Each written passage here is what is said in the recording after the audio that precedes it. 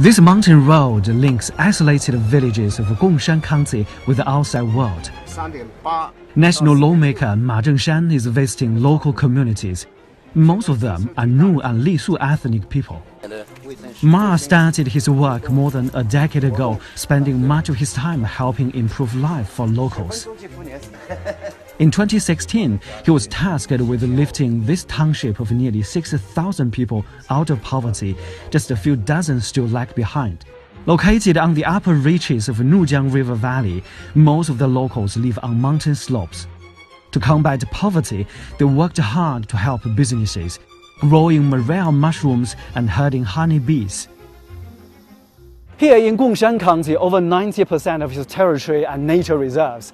Locals struggled to find ways to generate an income while ensuring ecological protection. But now they have secured a growth pattern that can transform the lives of local communities. At the farmers' market, Ma sought feedback on how businesses were performing. It's one of his many part-time responsibilities as a deputy to the National People's Congress.